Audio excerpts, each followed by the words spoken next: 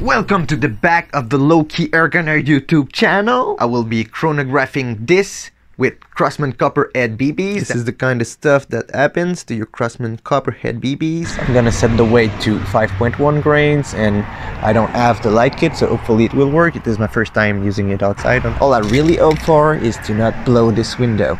This is not easy to aim, so hopefully, yeah. Oops, I think I did blow a hole into my garage. By the way, wear safety glasses. That's not bad. That's better. Oops. Reshit. You gotta be kidding me. This is causing shade. That's pretty good for a little DIY slingshot thing. Hopefully I did not make this hole in the garage, but hey,